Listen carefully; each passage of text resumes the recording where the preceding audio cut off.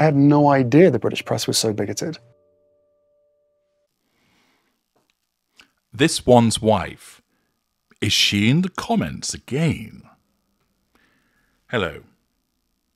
I'm H.G. Tudor. Herb Scribner writes in the Washington Post, are this one's wife and Buckingham Palace in a royal jam war? Or is this all a giant smear campaign?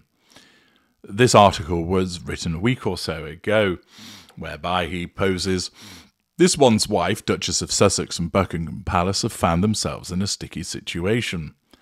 As this one's wife began sending out jams from her new lifestyle brand, American Riviera Orchard Retirement Homes, the palace touted its own spread, leading many to wonder if the two sides are engaged in a cold war over marmalades, or perhaps a bucking jam. Titter titter. The release soon got messy when the Buckingham Palace shop released an Instagram video Wednesday promoting its Royal Strawberry Preserve. See parts passim. Our strawberry preserve is made using only the finest berries and is delicious, served in a variety of ways, the palace said in its video caption. The palace's post was deemed by some as a smear campaign against this one's wife and her impending brand, which launched on social media last month. Many commenters said the palace was shading this one's wife. Wait, did the palace just suddenly troll Ms. Monty Shitshow? One user wrote. There was also some debate about which jam is better. Not long after, Chrissy Teigen, see parts passim, shouted out the American Riviera Orchard Retirement Home strawberry jam in her own video post. Teigen and this one's wife worked on Deal or No Deal as briefcase girls for a short period. This might be one of the best bites we've had all year, Teigen captioned her video, which was set to the song Jamming by Bob Marley and the Wailers. It's not surprising internet sleuths believe this timeline is more than coincidence. This one's wife and Prince Harry announced in January 2020 that they would be stepping back from their roles and duties as senior members of the royal family. The post come roughly 1 month after this one's wife launched the American Riviera Orchard Retirement Homes, a Monty Shitshow California-based brand that conjures up memories of her blog The Tig or Richard Christiansen's Flamingo Estate. According to People, the brand filed a trademark application to sell tableware, drinkware, including decanters, kitchen linens, and edible treats such as jelly, jams, marmalades, and spreads, and potentially cookbooks.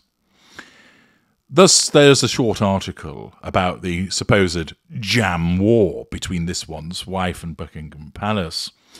It's information that was repeated in other places and isn't particularly fascinating of itself.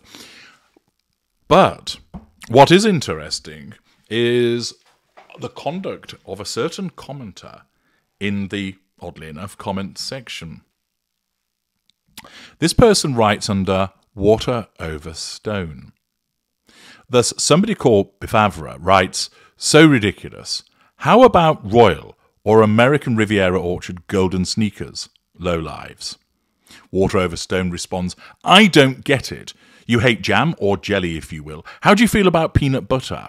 If someone bakes and sells their own sourdough bread to properly finish off my virtual peanut butter and jelly, are you still going to cry ridiculous and label them a low life? I mean, what kind of American are you? Triple exclamation mark. Complaining about one of those classic ingredients we so often haul to grade school inside our lunch boxes. Are cookies next on your chopping block? Me in the UK writes, Megzilla created this mess solely on her own. Arrogance that the houses of Windsor would cave in and cater to her narcissism was a bad move. Then failure to merge into the role by now well-known poor behaviour meant only one thing. It should wind its neck in and go away. Water Over Stone jumps in. What in the world are you prattling on about? This one's wife is making jam, for goodness sake. That's about as innocent and homespun as it gets. She and Prince Harry stepped down as senior royals 4 years ago. Here in America, we refer to this as changing jobs and relocating. Because things weren't working out in one previous place of employment for whatever reason. Happens all the time. Families also have fallings out, breakups, divorces, estrangements. Happens all the time. Life goes on, at least for the rest of us. 4 years ago. Really, you do need to get a grip. The Sussexes made their decision. They're not coming back to the UK. They intend to keep pursuing their own dreams. And yes, this is one of them. And there's nothing you can do about it.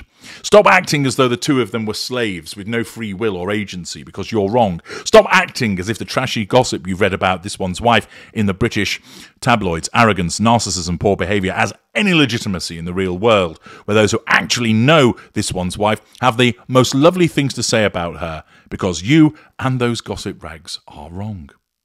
The mad scientist. This one's wife as a person is self-important, rude, selfish and bitter. She should keep her belligerent, self-pitying mouth shut.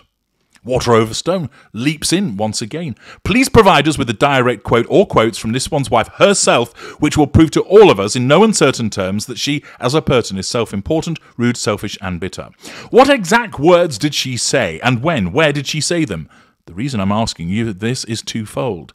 1. I've asked this very same thing of multiple commenters who have had nasty things to say about this one's wife in these WAPO chat rooms, and to date not one of them has been able to provide one iota of evidence. Not one. Nobody. Typical lazy responses have been Google it, or for Prince Harry, where I basically asked the same thing, what were his exact words? Yesterday I was told read his book. I have. What that person claimed was in it isn't in it. 2, maybe you surprise me, mad scientist. Maybe you know something I don't, because the only words that I've ever heard coming out of this one's wife's own mouth indicate that she's a kind, caring and sweet person, exactly as those who know her well have told the world. The floor is yours, so knock yourself out. Evidently, this individual believes themselves to know this one's wife. Now, I've just read out a very small selection of the comments that have been placed by this individual that posts by the title of Water Over Stone. But as I'm talking, you'll be able to see on your screen post after post after post after post from this particular commenter, who regularly runs to the defense of this one's wife with regard to seeking to debunk things that are said about her, espousing how beautiful she is, how talented she is, what a wonderful human being she is. It's almost like somebody's mother running to the defense of their child time and time again. You really would have to query, why would a member of the public be so invested in trying to support someone that they clearly have nothing to do with, except perhaps they have.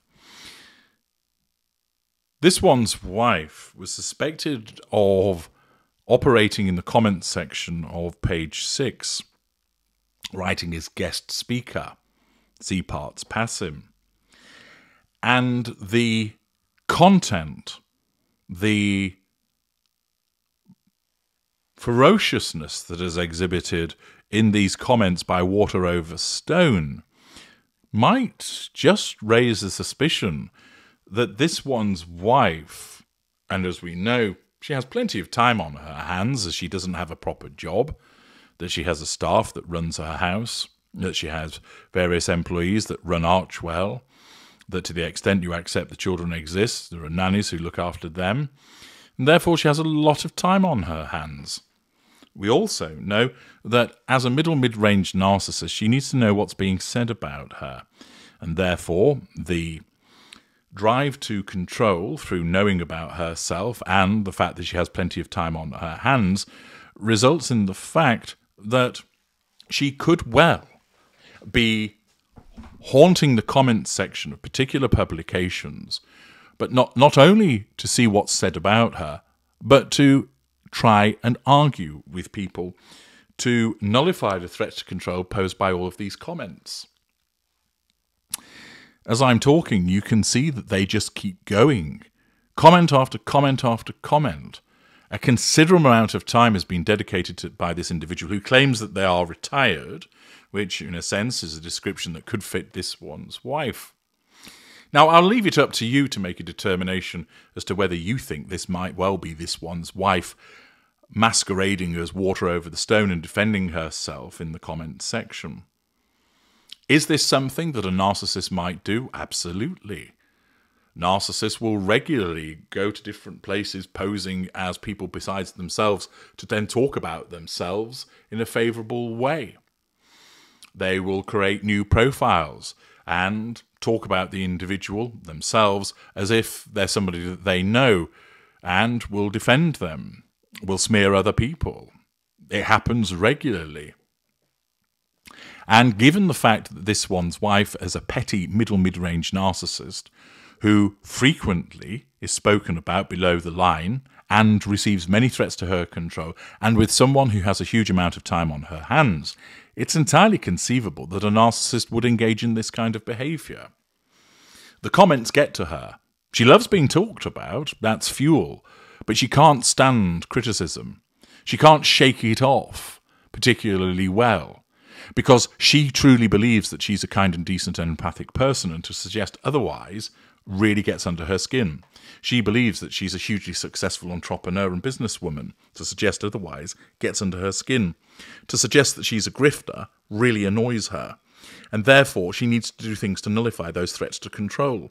And one way of doing so would be to try and nullify them directly by posing as another commenter and arguing with people in an online environment. More evolved narcissists simply wouldn't bother with this. They wouldn't be looking in the first place for most of the time, or where such comment might come to their attention, they'd just laugh at it and then get on with something far more productive, thus asserting control by staying in a position of withdrawal with regard to the adverse comments. They don't need to bother themselves with the rantings of the little people. But someone like this one's wife, not particularly intelligent and of mid-range status, would get drawn into such arguments, and having a lot of time on her hands, could well spend an entire afternoon sat with the laptop balanced on unsold copies of The Bench, hammering away, seeking to nullify those threats to control directly by commenting about herself favourably and trying to debunk all criticisms of her. You can see what's written, you can make your own mind up as to whether you think that it's her, but seen from the narcissistic perspective, it's certainly something that this one's wife could well engage in. I'm H.G. Tudor. Thank you for listening.